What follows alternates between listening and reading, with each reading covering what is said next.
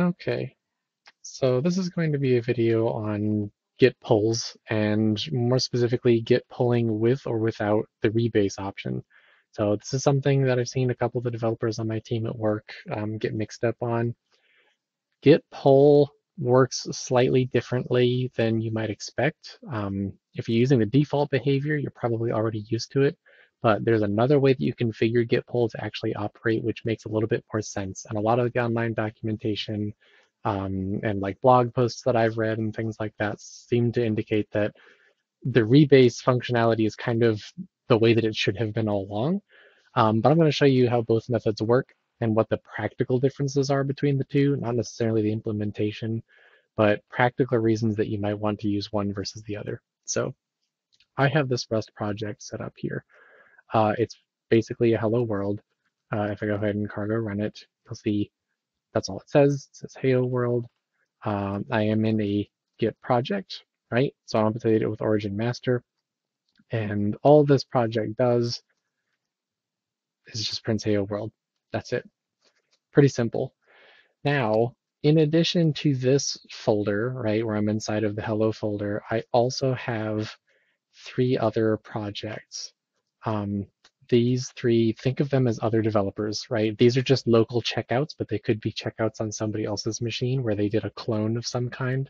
But think of them as checkouts of a remote repository on somebody else's workstation, even though I'm doing all of this on my own workstation. So let's go and look at what's inside each of these. So I've got this Heyo folder in here.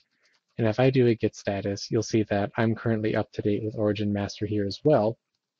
If I do a git log, you'll see what the history of this project actually looks like. So my initial commit was just basically a hello world commit. Actually, let me do a git show so you can see what those look like. Here we go. So the initial commit was basically just incorporating all of the files of the project. It was your initial check-in, right? Nothing was different. It was the default hello world. My second commit here was to change hello world to say heyo world. That's the only difference in this project. And of course, I added some target directory files. I added the cargo lock, but that's basically the only thing that happened in this commit. And as you can see here, this is up to date with origin master. So this is what the project looks like in my repository right now, whether that's GitHub or Bitbucket or something private that you're using inside of your company for your team. That's what the origin looks like. So that's the final source of truth. Where the project is right now is it says heyo world instead of hello world. So both of these repositories, if you will, or both of these developers up to date. I have the person with the hello folder. They were the one who initially checked in the project and pushed it. And then I have this person with the heyo project. They made a change. They changed hello to heyo. They uploaded that. That's done. Now that's in the origin. So both of these developers are up to date. Now let's pretend we are a third developer, and we're going to come in and make a change that will intentionally conflict with the changes made by developers before us. And conflict resolution is really where you're going to see the difference between the two different pull methods. So if I go back up our directory, you see I've got two other folders in here. I've got Haya and I've got Yo. So let's go over into Haya in this window, and in this window we're going to go to Yo, but that's okay. So let's look at the git log in Haya. So as you can see, this developer, again, pretend that this is on some other developer's workstation, they had checked out the Hello project when it had been initially committed. So they're all the way back in time at the first commit. And they're behind, right? Because their fetch currently thinks that they're at origin master level with this initial commit, which was just hello. And if I run this project, you'll see it prints hello world, right? They don't have the heyo world change that was pushed up by a previous developer. Let's go ahead and make a change here, and let's do a pull with the default functionality of git pull, which is to not rebase, and let's see what that looks like. So I'm going to go and edit my source code. I'm going to change my hello world to, let's do heyo world, because that's the folder that we're in right now. I'll save that. I'll run it. And you can see Heyo world is now what it says. Makes sense. Let's go ahead and add everything in this directory. We'll commit it, and our commit message will be Haya. Okay, now I as a developer have made a change. Now let's say this is the current state that I want the project to be at. I want to share it with the other developers on my team. I need to go and push it up to our origin, right? Our remote repository where we're synchronizing all of our work. Now to do that, of course, if somebody else has changes in the remote, you're going to have to pull first before you can push. So if I try to push, I'm probably going to get an error. Yep, you need to pull things first. So that's what I'm going to go ahead and do. Now, if we look at the commit log, don't forget, I started out at hello, right? That was the initial commit. That's what origin master is on. My current head and the master branch are pointing at the Haya commit, where I made a change. Now let's do our git pull. Now, if you haven't run git pull before, or you haven't specified any config defaults, it's actually going to tell you, hey, you have to decide how I'm going to reconcile divergent branches. And it gives you the two possible methods for doing that. The first method is merging, right? Rebase false. This is the default. This is kind of sort of how you've probably been using Git forever. When you do a pull and you have changes in conflict with somebody else's, you're going to get a merge conflict. You're going to go and modify your code and their code to reconcile those changes. And then you're going to do a commit, and it's going to add a merge commit. Your second option here is rebase. I'm going to talk about that option in a little bit. We're going to take a look at what that looks like. But for right now, we're just going to say git config pull.rebase false to specify how we're going to reconcile that pull. Now let's try our pull again. And as expected, we have a merge conflict, right? We know that we changed the same line of source code that a developer has already changed when they pushed to the remote. Makes sense. This is run-of-the-mill Git. If you've done anything with Git on the team, you've encountered this before. So let's go and fix our merge conflict in our main.rs. And you can see here the change that I made on head, my Haya world, is in conflict with the change from this commit, which I am pulling, which says Heyo world. For the purposes of this exercise, I'm just going to go ahead and accept both changes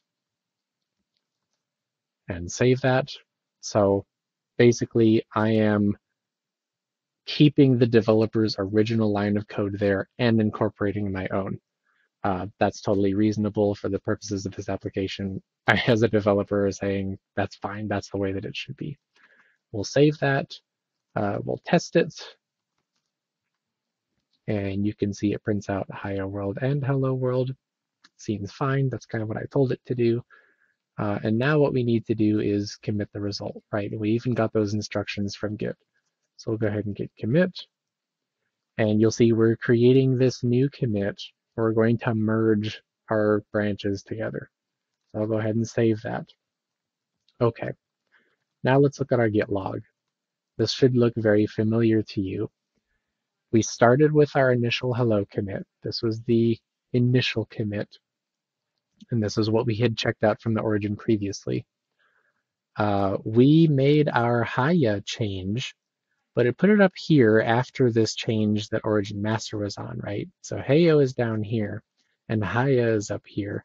And then all the way on top of this, we have a totally separate commit, right? Our merge commit. This is the default pull behavior. We're going to add a new commit to the history where we reconciled our changes. This is a little bit strange once you start to think a little hard about why it works the way that it does. Let's go and actually take a look at some of these commits and see why they might not be what we want to do. So over in this window, I'm actually going to open the same Haya repository that I'm in right now. If I look at my git log, they're exactly the same. So I'm in the same directory. Let's go ahead and show this commit right here, my Heyo commit. And you'll see the diff for it was to change hello world into Heyo world, right? Pretty self-explanatory. We already knew that. We had already seen that in the commit history before. But then we have our commit in here, right? FDOB. Let's go ahead and look at that. B4B. So here's the Haya commit, which we introduced. And you'll notice something right off the bat, which you might not notice it actually, but the change was made to hello world. That makes sense when you think about where we started, but not really where we want to be. So because we were basing our changes off of this hello commit, we were making a change to hello world. That makes sense. That's what the code looked like when we made that change, right? But when we commit to a remote repository and we want to share our changes with other developers, typically we want our changes to be incremental. We want our changes, anyway, this is true on my team, to be based on the other developers' changes. We don't really want everybody to be making changes that all look like they happened at the same time, because that's not really what happened. Some other developer made a change before I did. And this doesn't necessarily reflect that. What we're showing, and actually this will clarify my point a little more. Let me go ahead and show you what that merge commit looks like. So we already looked at Haya. Haya is modifying hello. Let's look at this merge commit and see what that did. It added both lines. It changed both of them. So the resolution to this conflict was to create a totally new commit that blows away both developers' code and adds this new one, basically saying, I am the final source of truth. But again, that's not really indicative of our real life scenario. Our real life scenario was some other developer made a change chronologically before I did, if I am on this branch. I then made a change which took place after that developer's change and should be modifying that developer's code, even though it didn't because I was out of date. Now I'm going to show you what pulling with a rebase looks like and why it's a little more indicative of what's going on in actuality and why you might want to consider using it by default. So let's do that. So let's go back up. We're going to go into our yo directory here one more time. This yo directory, if I look at the log, it's still on the initial commit, right? It's looking at the hello history, or the hello commit, excuse me. So the message that this prints should still be hello. And it thinks that we're up to date with origin master because we haven't done a fetch in a long time. Let's go ahead and change that source code and intentionally introduce another conflict. This time we're just going to change hello world to yo world. Very basic. We'll go ahead and run it. And you can see it says yo world. So we changed the same line of code that the other developer changed way back when they made it say, hey yo, right? But we haven't pulled that commit yet, so we don't know. So let's go ahead and take a look at our status. Let's add these changes and let's commit them. And we're going to say this was our yo commit. Makes sense. Now in our git log, we've got hello and we've got yo, which modifies hello. And we can even look at our changes. Yep, makes sense. We removed this line, replaced it with this line. Now it says yo world. Problem solved. Now let's do a git pull again. And we're going to get the same message that we got before because we haven't globally configured how Git is supposed to do pulls. But this time we're going to tell it to set rebase to true. So we're going to say git config pull.rebase true. Now, instead of performing a merge commit on top of our pull, we're going to do a rebase before we actually go and merge those changes. So we're going to set that. We're going to run git pull again. And we get sort of a similar message here. It's not exactly the same though. So here's some of the differences. Obviously it tried to do an auto merge and it failed, and we knew that would happen because there's a merge conflict in our main source file, excuse me. And then we get this message, resolve all conflicts manually. Yep, that sounds similar. Git add them and then run git rebase continue. That's different. That's not like what we saw previously where it just told us to commit basically. So what we've done here is we've initiated a git rebase. Now, if you don't know a whole lot about how git rebase works, I highly recommend it. Basically, what you're doing is you're taking the tree of where you're working now, the root of the tree that your current work log is on, and you're putting it somewhere else. It's almost like replanting a Git tree onto a different root, if that makes sense. Uh, I highly recommend you read this documentation. There's lots of information here about what that looks like. This is probably the best illustration. If you pretend that we were working on this branch here, that branched off of this Eve node, we're saying, okay, let's pretend, if you will, or rebase our entire branch to start off of the G leaf instead of the E leaf. That's a rebase. We've plucked up our entire tree of all of our changes, and we've moved the root to somewhere else along the line. And that's basically what we've started here. This operation is saying, okay, we're pulling these changes from the remote. Now we're going to pluck all of the changes we've made locally. Instead of making them on the past commit where we actually made them, we're now going to pluck them up and replant them on top of the commits that we're pulling down. We're essentially taking our work and putting it all the way at the top of the most recent history, which kind of makes sense, right? Because that's what we're supposed to be doing. Some other developer made a change before us.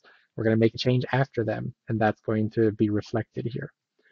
So let's go ahead and finish resolving our merge conflict so we can see what this looks like. So I'm going to go into my source file. We get the same issue that we had before, right? Where I have yo world. Yo world is what I wanted to put in here. That's the change that I'm trying to make. Then we've got heyo world. Heyo world is what we're pulling from the remote. Now, one difference you'll see here from when we did the merge oriented pull earlier is head is actually pointed at the change coming in from our remote, right? The thing that we're pulling. That's simply because of how rebase works. Essentially, we've checked out this branch here, and now we're merging our own changes into that branch. So this is where our head is at. This is the change that we made in our previous commit, which we're trying to merge up now. So for the sake of this exercise, let's again argue that both of these are correct. We want to keep both developers' changes. We'll save that. We can go ahead and test this by running it. It prints out two, says heyo world and yo world. Order doesn't matter. That's just what I'm electing to do this time. Now, once we're done making those changes, instead of committing, we're going to say git rebase continue, and it's going to finish with the rebase operation. Let's go ahead and do that. Let me see. Oh, whoops, have to add them. There we go. Rebase continue. Okay, cool. Now we get to the second part of the rebase where we're going to apparently create a new commit again. But really what we're doing is we're changing the commit that we already made. So that's why the message in here already says yo. That was our commit from previous. Let's go ahead and just save this message and we'll let rebase continue. And it finished. So we successfully rebaited and updated our master head. Now this is the interesting part, our git log. This is very different from what we saw previously when we were doing the merge pull. So you can see here, everything started at the initial commit, as usual, the hello commit. The previous developer who committed the heyo change that went before us is next in line. And then our commit comes after that. It was built as if it was on top of that heyo commit. And of course, this is in origin master, and this is what our local master is pointing at, and our head. This is what we want to happen, I think, in probably 90% of the merge conflict scenarios that we're in. Some other developer made changes before we did. We just didn't sync up in time, or we were developing in tandem with them. But now we want our changes to integrate with their changes or be based on their changes.